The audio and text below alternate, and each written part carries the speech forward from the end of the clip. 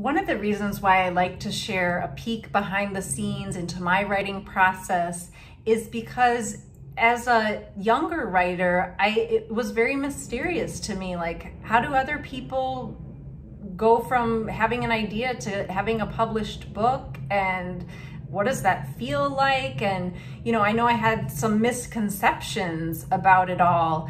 And sometimes I even wonder, like, what would it be like to talk to my younger self and give her a chance to, ask me some questions, and what would that be like? Hey, 14-year-old Stephanie, it's me, 42-year-old Stephanie. How are you?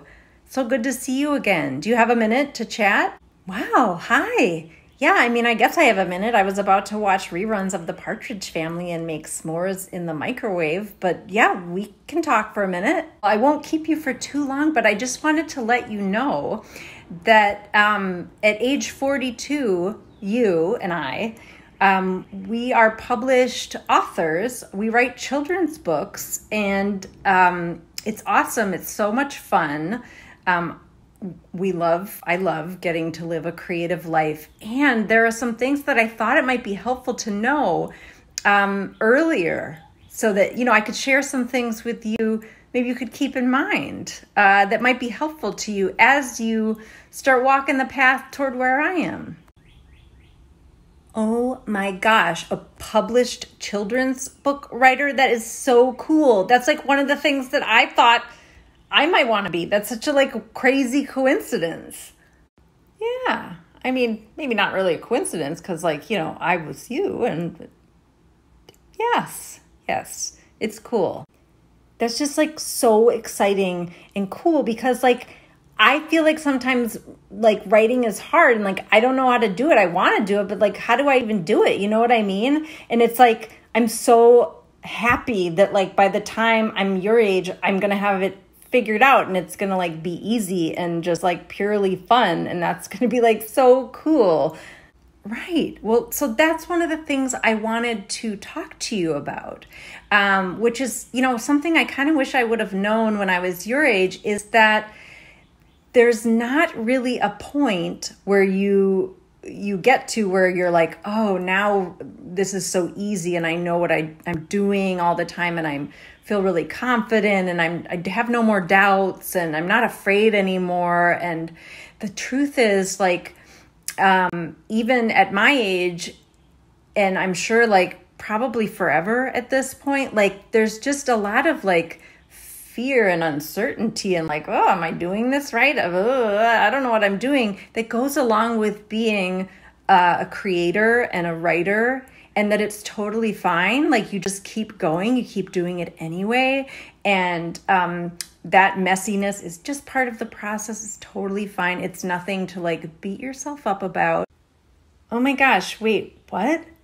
You've been doing it for a whole bunch of years already, but it's still hard? That doesn't sound very good. Maybe I should just pick something else to do. I'll just be a movie star or something. That sounds easier.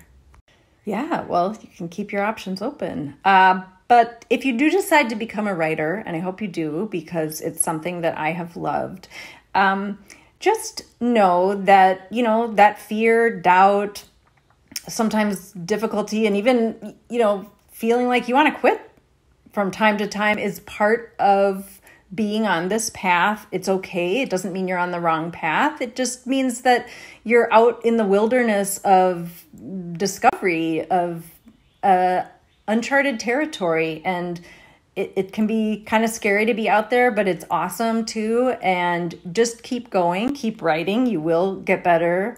And certain things will get easier. So, yeah, just stick with it. I believe in you. Okay, well, I guess I'll think about it. But just tell me this. As a writer, are we so famous right now? By so famous, do you mean does my cat know who I am? Yeah. Gilbert knows exactly who I am. I'm actually the most famous person in his world, if I think about it. I'm the one who gives him his food, so that makes sense. But if you're talking about am I so famous as a children's book writer. Not really at this time, but that's not really what it's about for me. For me, it's really like the juicy work of just having a daily writing practice, trying to see my way into new stories, having the courage to stay the course, and not necessarily focusing on like the success or failure of one particular book, but just the broader commitment of living a creative life, which if that's my goal, then I can't fail. I can't lose. So, okay. Well, at least you're married to Leonardo DiCaprio. It's been really good talking to you, Stephanie. Thank you for the time, and just hang in there, keep going, keep following your passions and interests, and let them lead you where they will. Keep practicing your writing, and enjoy that episode of The Partridge Family and those microwave s'mores. Although I will tell you, if you roast the marshmallow over the gas stovetop flame, it just tastes a little bit better. All right, I'll see you down the road.